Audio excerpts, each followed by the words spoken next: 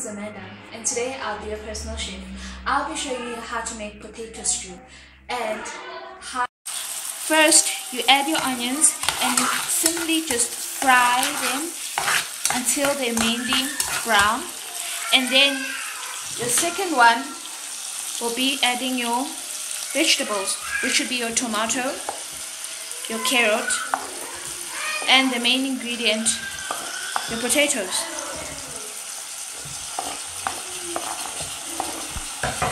Stir and leave it to simmer for about 5 to 15 minutes. After leaving it, add your soup, which I'll be using Royco beef and vegetable, and I'll be using Robertson spicy chicken, which are very good. Stir continuously and leave it for about 5 to 10 minutes. And when you're done, you'll have your potato stew. You can add chicken or beef if you like, and you can eat it with either rice or macaroni. Let's taste how it.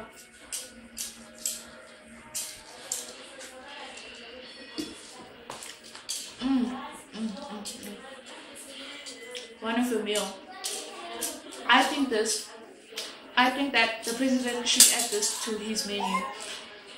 Thank you so much for having me as your personal chef to show you how to do a quick potato stew. I hope you can do it, and I know you'll love it. Thank you very much. See you next time.